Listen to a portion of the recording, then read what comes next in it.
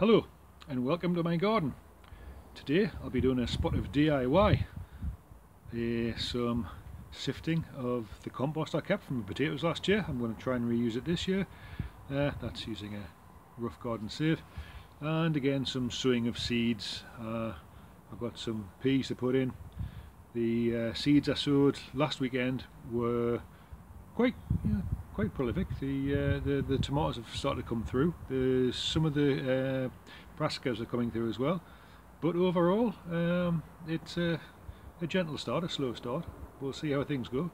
But for now, I'll spin you around and I'll show you the couple of repairs that I have to do right now. Well, what you can see here is a damaged window on the little plastic greenhouse that I've had for a number of years, and also down here you can see I've got a new water butt, and I've just put in a connecting pipe that I'm going to add to the other pipe the other water butt that I've got, which I'll join in pair. Now what I've done with this one is, I'll just move it a little bit closer to it so you can see, I've put a hole slightly off centre. Just get this moving. I don't know if you can see here, the seam where it's joined from the mould runs all the way down there on that side, and I've put a hole just off centre. I didn't want to drill into the seam in case I caused a weakness and it split, but I want this one so that the tap, if you can see at the bottom there, is on this side here on the outside, and there is the connector that I'm going to add it to the other tank. And what we have on this side is, this is the water butt I'm going to connect it to. I don't need access to that tap, but if I join it at this band here, which is where I've put the other one, then what I'll be able to do is join that other tank to it, and I'll have two joined together. It means that when it fills up from the bottom, it gets to here and starts coming across and fills the other water barrel, and then it just keeps on going up eventually all the way, and I've then got a full barrel here and a full barrel on the other one. And when they're both full, it means that I'll have twice the head pressure coming down, so I'll have a good amount of pressure coming out the other side from the tap. But for now, I'll just put you this side and I'll drill away, see how things go here.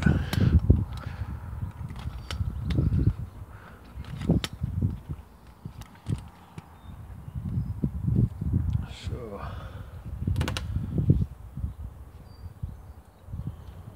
I'm just using a hole saw, and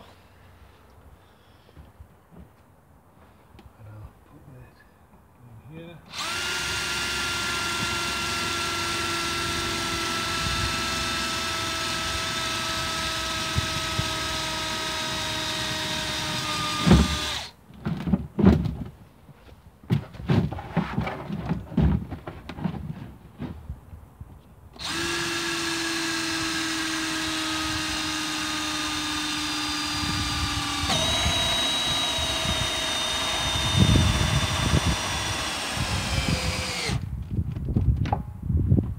Typical. Batteries run out. Back in a tick.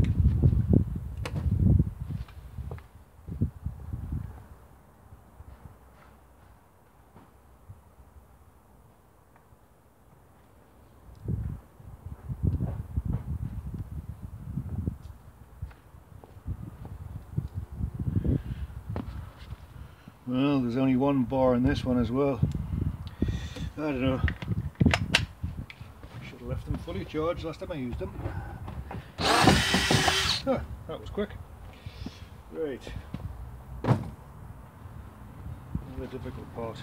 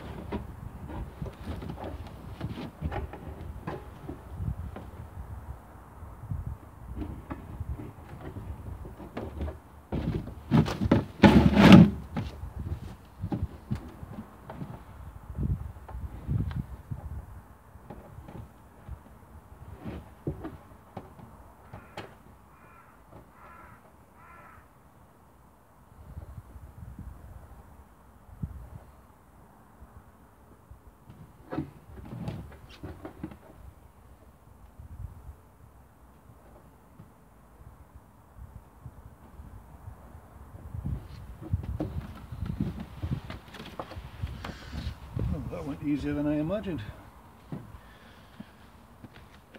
Just got the lid back on.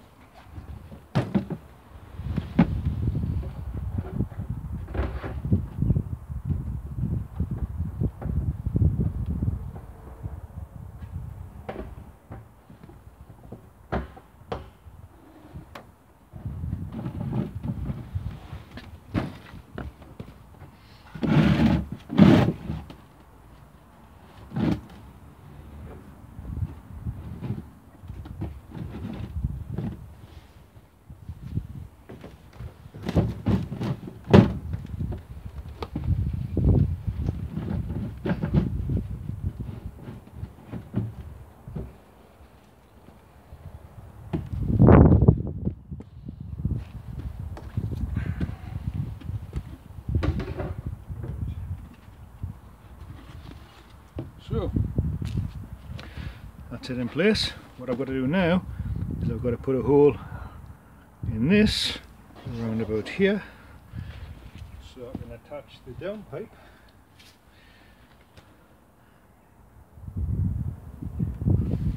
So I'll put you on pause while I go get that drill sorted out. So here we go. Let's say I don't want to drill it from.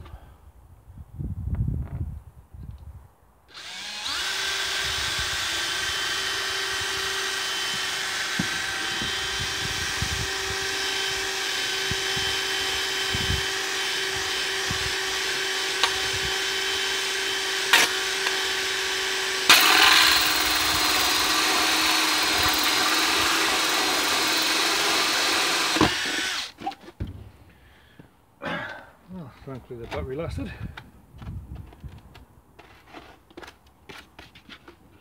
So, let's get this back on now.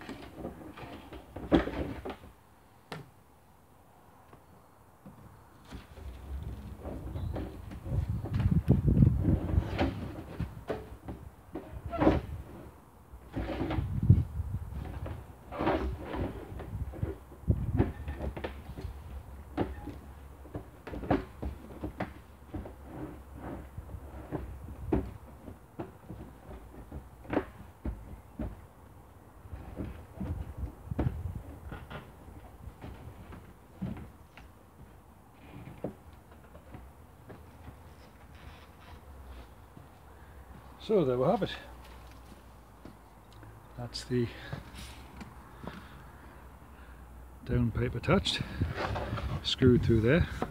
Now previously I'd put a clamp around here. If you can see on there, I have a clamp here that holds that in place.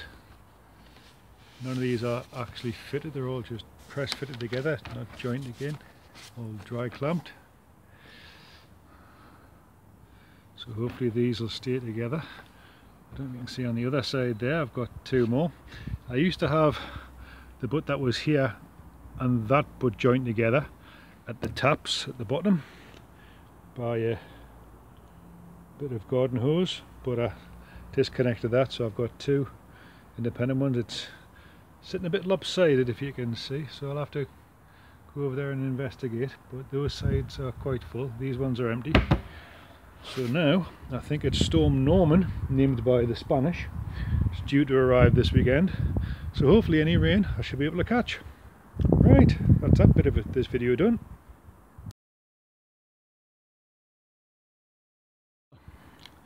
There's screws on this particular part because this catches the door and holds the door in place and back. So I'm going to have to take that little door stop off and then see if I can sort out the damaged bit at the bottom there. So if you bear with me.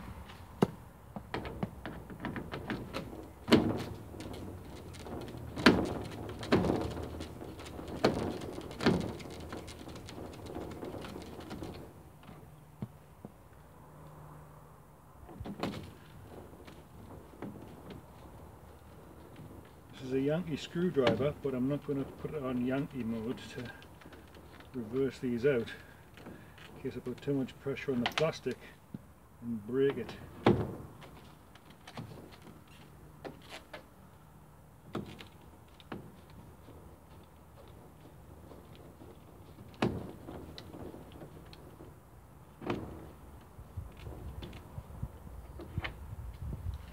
It's a good many years since I got this. It's a, I think it was a Rayon or Rion plastic greenhouse.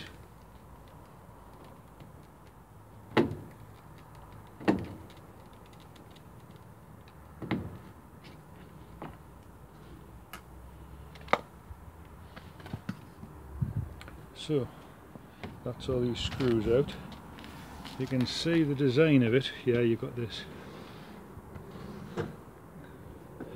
rebate in there, and obviously that sits in there. I can't oh yeah, I can easily pull it out and gentle. That's good for me to be gentle. See, it's just held in place there. Right, and you can see the bow in this one. So I'm going to have to try and take this out. Now, just in here, you can see the retaining little lock that we've got in there, and it was one of those that was held in place. See, it's just a little clip, and what I did was I grabbed it like this underneath and pulled. Unfortunately the top one snapped off, so I just had to push it back in, the little hole there. Don't know if you can see that one. Is it coming very well? There's a hole there. So it's joined at this location and down at the bottom there. So what I'll do now is I'll switch the camera off, try and see if I can manhandle this out without breaking it.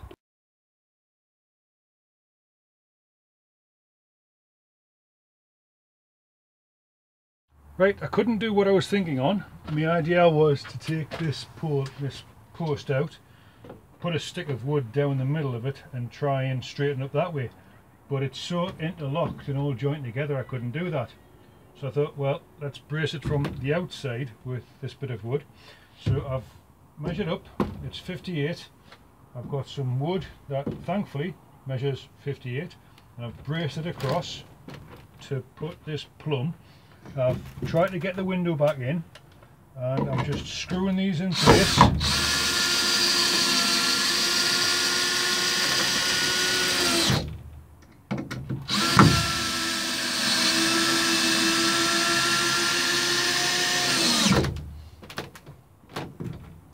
In the hope that it all holds it together. So I've got one on the top post, one on the cross post, and then 1, 2, 3, 4, 5, 6, 7, 8 in the bottom, and I've used 100mm screws, which goes through this wood, which is normally 3x2. The thickness of this is, well, it's 70mm, so that's just under 3. So overall that's 4 and a bit. What's that here? 120 in total, that brace there now. So we'll see how that goes.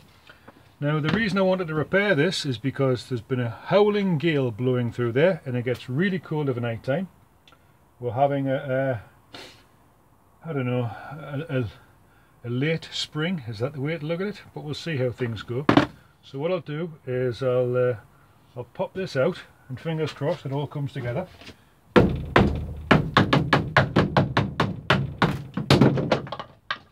There we go. And it holds so far. Let's have a closer inspection. So I've managed to get the window back in. It's under quite a bit of tension still, but that's not too bad. And I close the door. You can see the door goes all the way across. Still a bit out of whack. You can see just there, there's one of those screws coming through there. It's still a bit out of position here, so it's not perfect. You can see it's the bow's worst down the bottom there. I can feel that. Now, I don't know if that's because I've been using paraffin heat in here and the plastic's just had enough, but we'll see how things go. But it's interesting that the bow's on the outside here and not on the inside. Right, well what I'll do is I'll put this back together and I'll come back to you. Well, there we are. That's the door stop put back in place. That's the door put in place and locked.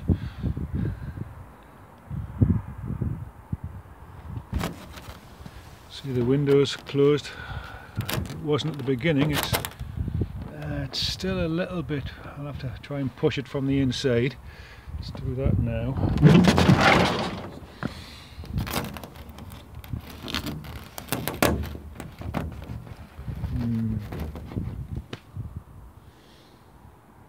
Let's just see. There's a straight edge next to it. You can see I don't know if you can see the bauble there. It's a little bit out, but just take it all the way down to the bottom, and you can see right down there. There's a gap. You can see the gap that's at the bottom there. So it's bowing around this region here really badly still, and that's where on the other side the window was popping out. So it's a temporary repair. We'll have to wait and see how things progress. I was just thinking about the comment I made about because I'm using paraffin heater in here. But I want to use the paraffin heater in here in winter,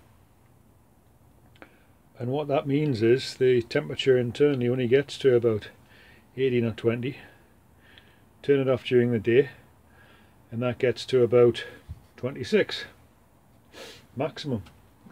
Right, let's go for the close. So, thank you for watching. It's been a long one. I think what I'll do is I'll probably end up speeding up parts of this video. I wish I could have sped it up in real life, that would have been much better. But it's all sorted now. The wood's reasonably firm. There's no howling gale blowing in the window here. So, well, it's a bodge job, but it's done. And that's all that matters. Right, I'll end this video here because it's taking longer than I'd anticipated, and what I'll do is I'll use another video to show some more seed sowing and when I sort out the compost for the potatoes, and some fuchsia. I got some fuchsia from Lidl of all places. It looked quite nice, so I don't know which one it is. It doesn't say what type it is, it just says outdoor fuchsia hybrid. It's got a nice flower in it, which I don't know if it's Mrs. Popple or if it's Winston Churchill or something like that, but it looks quite nice. So what I'll do is I'll say that's it, wrap up for now, and thank you for watching. TTFN.